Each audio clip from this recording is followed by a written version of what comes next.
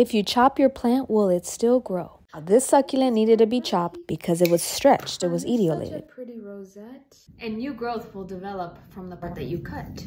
And I keep this succulent in a bright south-facing window, and it continues growing from where you chopped. Now, as you can see here, my leaves are very soft. Soil is very dry, so I know that it is time to drown that hoe, just like that. Remember, it's not about how much water you give, it's about how often you give it. She's been happy with me ever since her rescue. You're so sweet.